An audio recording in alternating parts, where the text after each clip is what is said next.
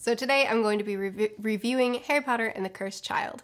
I could have made 2 videos for this, a review, and it doesn't make sense, but honestly, it's just not worth that kind of time, and also I've been filming for 2 hours for my Snape video, so we're just gonna chat about this for a little while. My overall thoughts are I know it's a screenplay, and I'm really fine with the formatting of screenplay, doesn't bother me at all.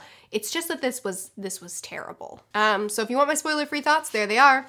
It was awful, and I do not recommend it. I'm just gonna be really upfront with you now. This is going to be a rant review. I'm just gonna be talking about all the reasons I think this book was terrible. I gave it 1 star. Scorpius was an awesome character, and I really liked him, and that's the only thing I liked about the book, so we're just gonna talk about all the reasons I think that this screenplay failed. So this script kicks off really well with them basically rehashing the epilogue. It's sentimental, it's sweet, it's a little bit inaccurate, but whatever. The reason I say it kicks off well is because in that very first scene, they already leave their daughter behind. I think it's hilarious that Lily says, "I'm gonna go chase the train," and they say, "Okay, just come right back," and then she runs off to chase the train, and then they have a little discussion, and then they're like, "Okay, let's leave now," and then it talks about the adults leaving, and not Lily. They left her behind, or the writers already forgot that these characters have other children because they don't really write about them.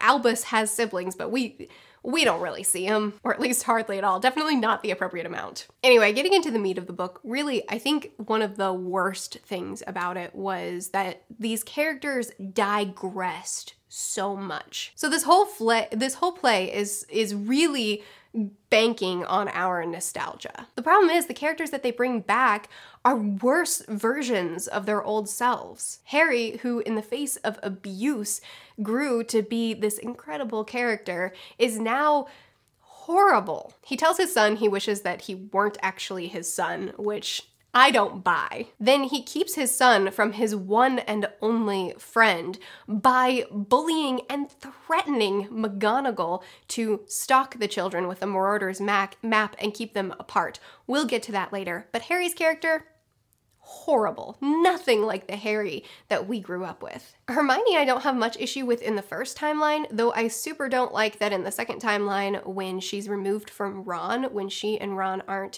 don't end up together, she turns into Snape. She becomes this cruel, mean teacher who's bitter and just horrible, which is just great. Love that about Hermione. Ron is basically just one of the twins. He kind of slides into the role of Fred, except a worse version of Fred. He runs the joke shop, and he's always making bad jokes, and he can't even get through a sentence without like 5 hyphens or M-dashes. The man can hardly speak. He's not funny, but he tries really hard to be, and he just comes off as overall very odd and insecure. Not the Ron we know and love at all. Moaning Myrtle also isn't herself. She now makes death jokes, whereas she used to be offended at just the mention of death. Cedric Diggory, who was one of the most selfless people that we saw in the entire series, who was constantly making really big choices for the sake of fairness, including when he won a really intense Quidditch match, and then he found out that the only reason he won was because the Dementors came after Harry. He tried to call off the win. He tried to give it back and ask for a rematch because he only wanted to win fairly, as well as telling people to stop wearing their Potter Stinks badges and helping Harry in the tournament after Harry helped him. He doesn't come off as the type who would, after one humiliating moment in his life, suddenly he's evil.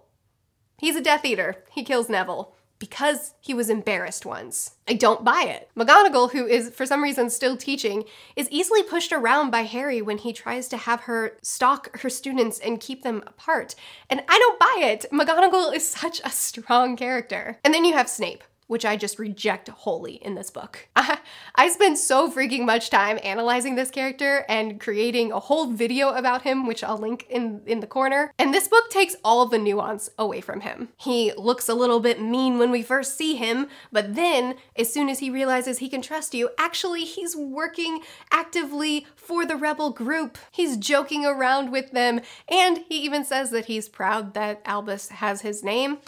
I reject this Snape. This is from someone who doesn't want Snape to have any kind of nuance in him. Plus, Teddy isn't even in the book. And he was halfway raised by Harry. George is also not in the book, which I just find like, what if you're gonna turn Ron into Fred, at least have George around. Anyway, let's go into the scenes. So we have the scene with the trolley witch, which has gotta be one of the worst scenes in the book, honestly. Not only is she just nonsensical, she's this creature with spikes for hands and her spikes are spiky. Her candy turns into bombs. She lives on this train and she makes sure that the students never get off. She says that many students have tried, specifically ones that we know about and no others, and she's never let anyone get off before they've reached their destination. So Albus and Severus get out of the situation quite easily by jumping. Too bad no one else has thought of that. So Delphi stole ingredients for the Polyjuice Potion a while ago. McGonagall mentions it. She made Polyjuice Potion. The kids come to Delphi. Delphi gives them the Polyjuice Potion. They all somehow have hairs on them for the people that they're trying to change into. I don't know why they're carrying around these hairs. It's fine, everything's fine. And they easily get into the ministry and get into Hermione's office, which apparently Alohomora can open the Minister of Magic's office door. There's like no security whatsoever, and these kids just really easily get there. Then they find the Time Turner. So the scene with the bookshelf is odd. I don't know why Hermione decided to hide the Time Turner there, probably just because it would look cool in a play and not because of any actual reasons. It's a weird scene. I didn't really care for it. And just in general, okay, let's talk about the Time Turner. The Time Turner I have issue with for a lot of reasons. First of all, well, you guys, if you know my channel, you know I'm not a fan of time travel anyway. I didn't like it in the third book. I don't like it in this book. I really don't like it in this book for a couple of reasons. One, J.K. Rowling introduced this thing into her plot for one book, and then after she had it in one book, she never put it in another book. Why? Because she realized that it was an element to her world that expanded it to the point that she couldn't move in her world anymore. What she wanted to accomplish with this story couldn't be accomplished with the existence of time turners, so she destroyed them all. But then when these fellows wanted to write a screenplay, she for some reason gave the green light to bring them back.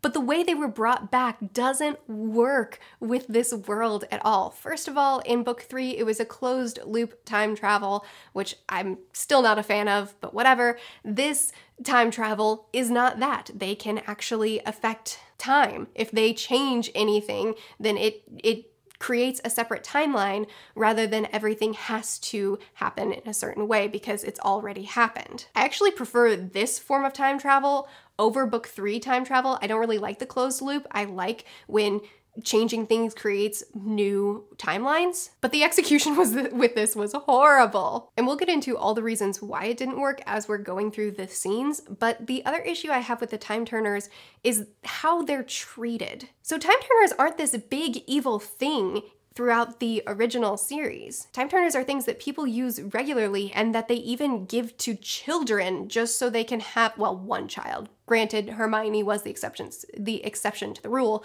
but gave to a child so that she could have a couple extra courses in her schooling. These were not big, dangerous things, and yet all throughout The Cursed Child, the Time Turner is treated as this horrible device that everyone decided together, we should never have these again, instead of them accidentally getting destroyed in the Department of Ministries. When McGonagall finds out that Hermione had one, she says, "Shame on you, you shouldn't have kept this." When they get the opportunity to use it, people like Harry treat it as if it's this horrible thing and they would never use it unless they absolutely had to.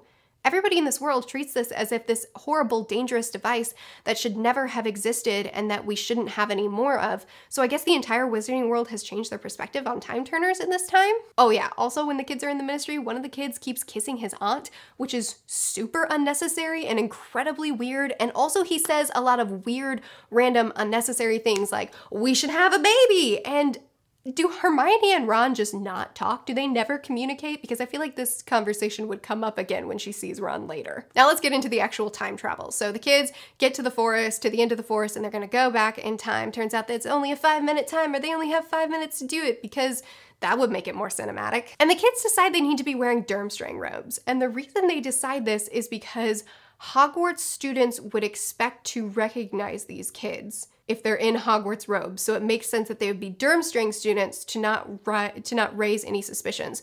Which, one, Hogwarts is a big enough school that not every student knows every single student. Two, Durmstrang only brought a handful of their students, so I feel like Durmstrang seeing some random kids wearing their robes would be way more suspicious. And three, these kids are, I think, only 14 at the point of this book. So they're not even old enough to be Durmstrang students. The Durmstrang school only brought over 17-year-olds because they only brought the ones that could compete in the competition. The rest of Durmstrang is back there. So why do we have 14-year-olds running around in Durmstrang robes? And oh, it's fine. Everybody's fine with it. Then we get to the actual time travel. So when they disrupt the first task and they come back and the timeline has changed. And a lot of things are still the same, but also some major things are different. But everybody has forgotten the first timeline, right? Nobody knows that Albus was once a Slytherin. He's now a Gryffindor. Nobody knows that Ron and Hermione used to be married. Ron's married to Padma Patel. Everything's different except the main emotional conflict. Harry told Albus that he wishes he weren't his son. That still exists in the second timeline. Because reasons. Also, Harry still remembers the thing that Bane told him in the forest right before time changed and actively is trying to separate the boys because of this thing that Bane told him. Because reasons. Harry shouldn't remember that thing because that was in the first timeline that changed. Harry shouldn't have still said that thing because that was in the first timeline that changed. Everybody's forgotten everything except for these central conflicts that are conveniently remembered. Also, everyone forgot about the first timeline. No one remembers anything from the first timeline except for the boys who went back in time, and also apparently Delphi, who did not go back in time with them, but she remembers the first timeline because reasons. Then we have the scene where Harry threatens McGonagall and tells her, you have to pore over this map and watch my kid at all times and make sure that he stays apart from this other kid, as if that's all McGonagall has to do. And then Harry even threatens her to get her to do it, which is just horrible. They even mention that Harry really hasn't changed with the second timeline. He's basically the same person. So this is just Harry. This is just who he's become. Oh, and then also, like I mentioned before, Hermione is horrible in this timeline because she didn't marry Ron. Also, I don't like that in this timeline, apparently Harry, Ron, and Hermione really aren't tight anymore. Apparently after the Battle of Hogwarts, they stopped being close and barely talk anymore. Ron calls Hermione Professor Granger, and they're super awkward together because reasons. So then we have our second try to change time. We're gonna go back and try to affect the second task. How are we gonna do it? We're gonna chat up Myrtle a little bit and then slide down a sink. This is not explained and it doesn't make any sense. We know that the chamber to the Chamber of Secrets opens up the sinks and opens up into this wide tunnel that you can slide down. This is acceptable. But this single sink that dumps into the lake, which, what? This single sink that dumps into the lake, they somehow climb down and slide through. How is this a thing? Is this one sink that randomly and conveniently dumps into the lake also? Does that also open up into a giant pipe that a human can fit through? It's not explained at all how they get through this sink or why the sink is designed differently. I'm pretty sure there isn't some sinister plot that somebody did this intentionally. What? There's so many scenes like this where it's just some random mentioning of something that I cannot envision at all. And I'm sure it's because it's a screenplay, so they're going to act it out. There's going to be it's going to be staged. So it doesn't need to be in the script. And I accept that, except that this doesn't make, it can't, how? How? You don't have to describe it to me visually if you don't want to, but at least give me some background here. Why is this sink this way? Anyway, through the sink, Albus and Scorpius end up in the lake and they find Cedric in the second task and perform an engorgement charm, and that's how Cedric is humiliated. I do take issue with this scene as well because one, earlier in the screenplay, Albus is practicing Expelliarmus with Delphi right before they go back to the first task because he is so bad at spell work, apparently, that he still hasn't learned how to do this spell well, even in his 4th year. So Delphi has to train with him and has to teach him how to do it well. So he's really bad. I mean, he even says, I'm really bad with my spell work. And yet, Harry couldn't perform magic underwater because when he tried to speak, he would just have a bubble come out of his mouth and it would be nothing. He couldn't perform magic underwater during the 2nd task in the 4th book. The only way the kids could have performed magic is if they did nonverbal spells, which in Harry's day wasn't taught until 7th year. So you'll have me believe that not only did they change the curriculum so that nonverbal spells are now taught before 4th year, because they didn't even get to 4th year. They have 3 years of training. So nonverbal spells are now taught all the way back in 3rd year, but also this kid who hasn't even learned to master Expelliarmus can perform a nonverbal engorgement spell? I don't buy it. Oh yeah, we also, I guess I should have talked about this earlier because this happens right away in the books, but we also need to talk about Harry's scar. It is somehow hurting him. Once again, not only has Rowling addressed this repeatedly since the books were finished and said that Harry's scar doesn't still hurt after the 7th book, because the reason his scar was hurting him was because he had the Horcrux inside of him, so their souls were connected, and so he could feel extreme feelings that Voldy was feeling. That was his connection to Voldy. Not only has she said that this is not a thing in Harry's life anymore, but it also just doesn't make sense within the canon of the world, but also Delphi shouldn't affect that at all. Harry was affected by this because of Voldemort. Some relative of Voldemort shouldn't affect Harry's scar, even if it doesn't have to do with the Horcrux that is no longer inside of him. It still shouldn't some random person that has some of his blood.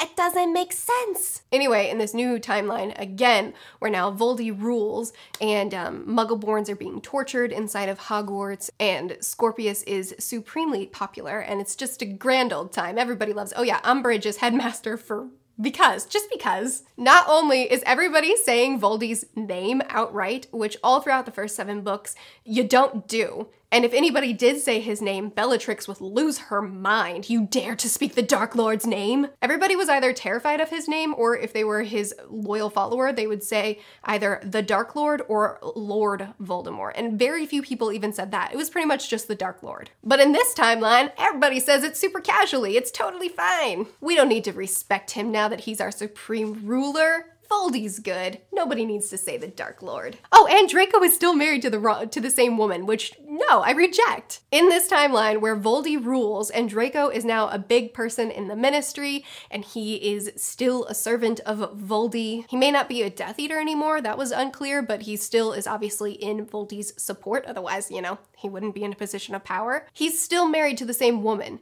And Draco says that his dad, Lucius, never liked who Draco married because she was a Muggle sympathizer. She wasn't a Death Eater. She liked Muggles. I don't believe you that Draco, in a position of power and still a servant of Voldy, it would be fine that he was with a blood traitor. Also, in the 3rd timeline, we do get to meet up with Snape, which I've already talked about.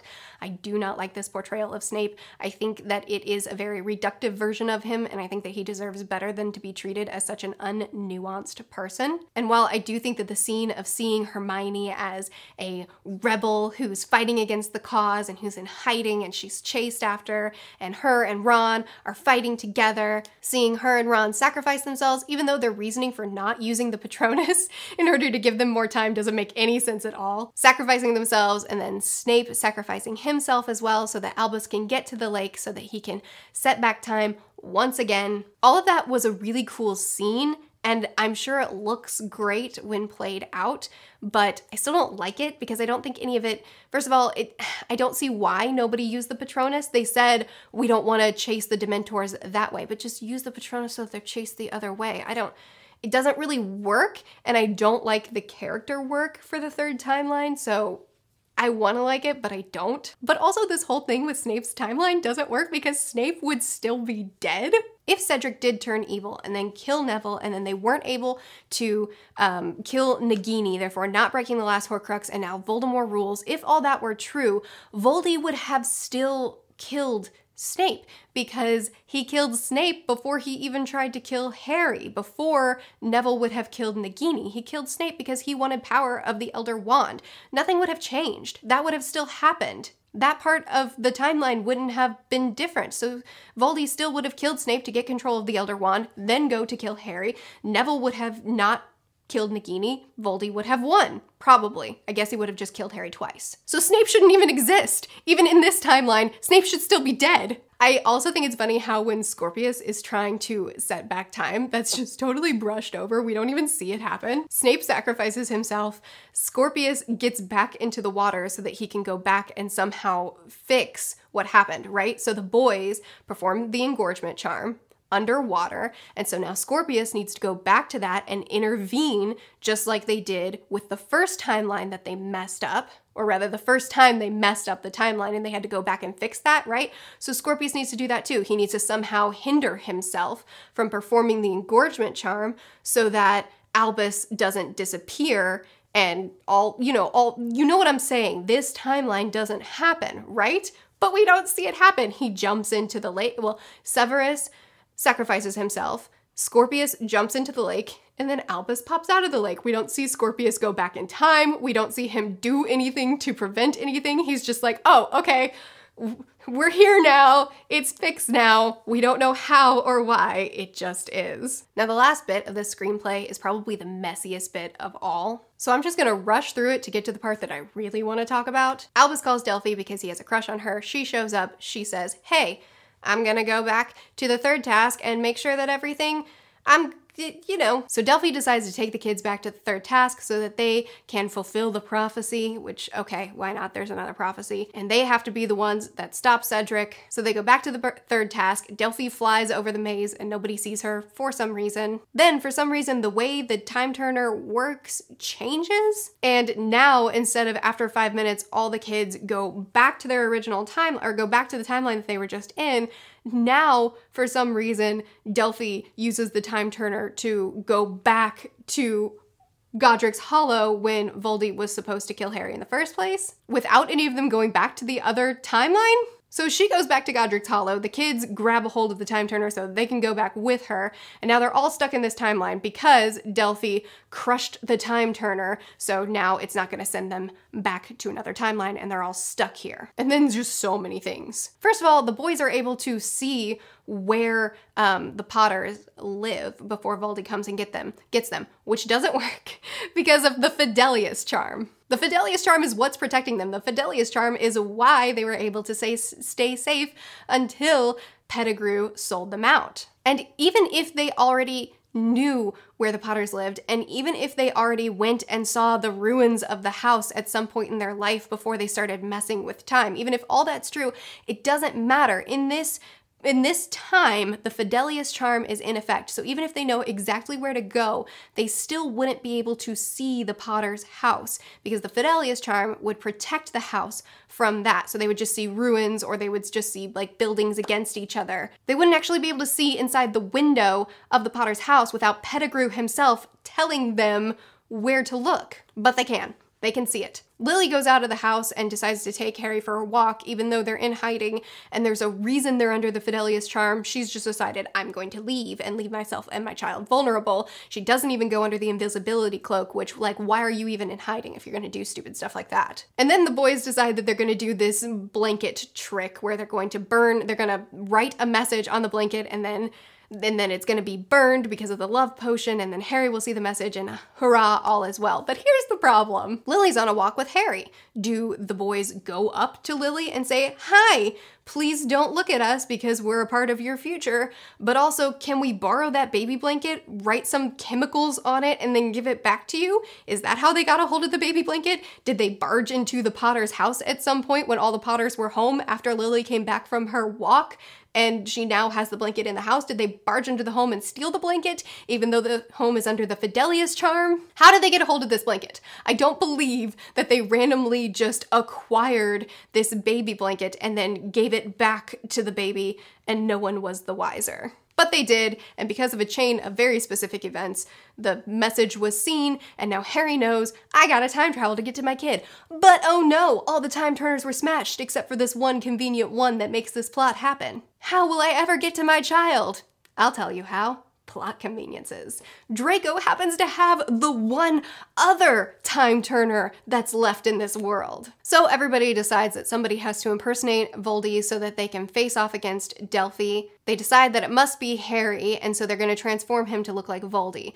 But apparently in this book, in this screenplay, transforming someone doesn't just mean changing their appearance like it has in the original books. Instead, this time it also somehow means that you might turn into that person. So everybody's afraid that Harry's going to turn into Voldy if he looks like Voldy for a little while. I don't understand why, and it's not explained why. So Harry Voldy and Delphi have a nice little chat where Delphi says, I'm your daughter from another timeline. Don't go kill Harry, and then you will rule, and it'll be the best thing ever. We'll be mother and daughter, father and daughter, and live happily ever after. She explains to Harry Voldy that she is his daughter and she exists because Voldy and Bellatrix decided to have a baby. And they had this baby right before the battle at Hogwarts. What? Not only do I not believe that Voldy wanted a baby, because one, he was fighting for immortality, so there's no way that he just thought, oh, I'll have an heir just in case I die. No, he didn't believe that he was going to die. He didn't believe that he was going to die to the extent that he didn't even think he needed to check his Horcruxes at first when he realized that they were hunting them down. And two, there's no way that this was a sentimental guy that was like, oh, I should have a kid so that I can be a dad someday. No, no. Voldy did not just decide to have a kid. Also, the timeline doesn't work. Okay, let's talk about this. Bellatrix had the baby right before the Battle of Hogwarts. Cool, awesome, I believe you. We saw Bellatrix right before the Battle of Hogwarts when she was torturing Hermione. She certainly wasn't pregnant then, so I guess she must have already had the baby at that point, which was also the point where Draco was living in Malfoy Manor. You're gonna tell me that he never heard a baby cry? While he was living there, he never saw Bellatrix be 9 months pregnant one day and then 9 months pregnant the next day and then heard a baby crying in the upper room? You're gonna tell me that never happened?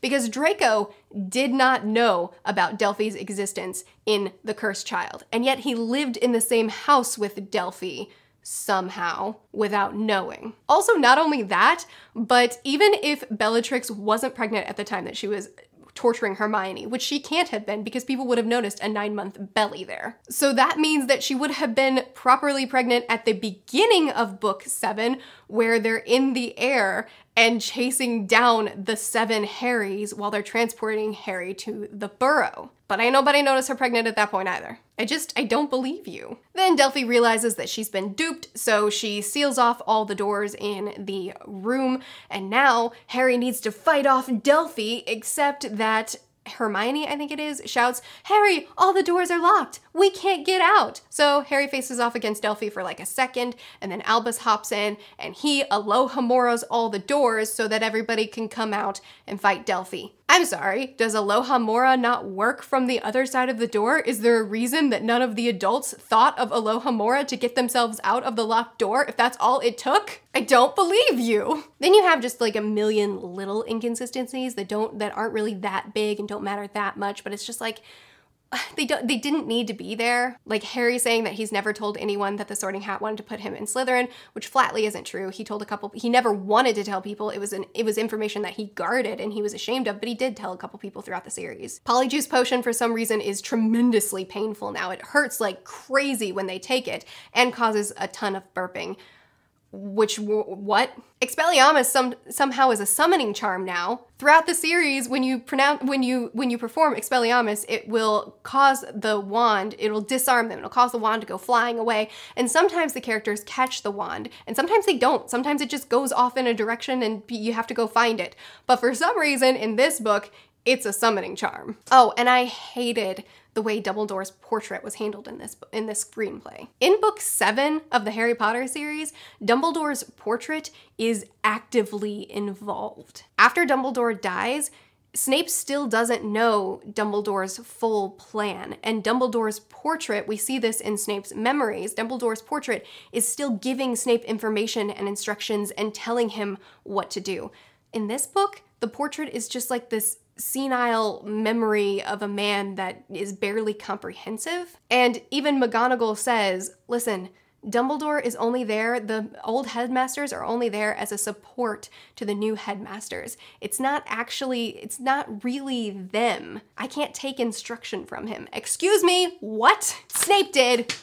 There's actually quite a few more little things like those that just don't add up, but honestly, I'm tired of talking about it. I get that this is a screenplay, and I do think that if I watched it act out, I would maybe give it like a 2 stars, or maybe even a 3, just because I bet the performance brings a lot of this to life a lot better, but it can't undo the gaping plot holes and inconsistencies in the original stories. And that's honestly really frustrating because even though this was written by not J.K. Rowling, it was conceptualized with her, and she did put her stamp of approval on it and said, yeah, go with it. And she even said this should be treated as canon. And honestly, it's really frustrating that Rowling has this little respect for her readers that she thinks that we wouldn't notice or care that this doesn't resemble her story at all. I went into this thinking, it'll be a quick, fun hate read. I'll have a good time doing it. We'll all talk about how bad it is. It'll be a great time. But actually, I hated reading this. It was so frustrating, especially freshly coming out of my reread of the entire series, because I love this series so much, and this book didn't do justice to so many of the characters or the world or the magic or the story itself. It was mostly just frustrating. I've about lost my voice because I've been filming for so long today. So be sure to chat with me more about this screenplay in the comments. Let me know your thoughts. Let me know if there were some things that I missed talking about that you want to talk about. I post videos every Sunday, Tuesday, Thursday, and Saturday. I'll see you guys again soon.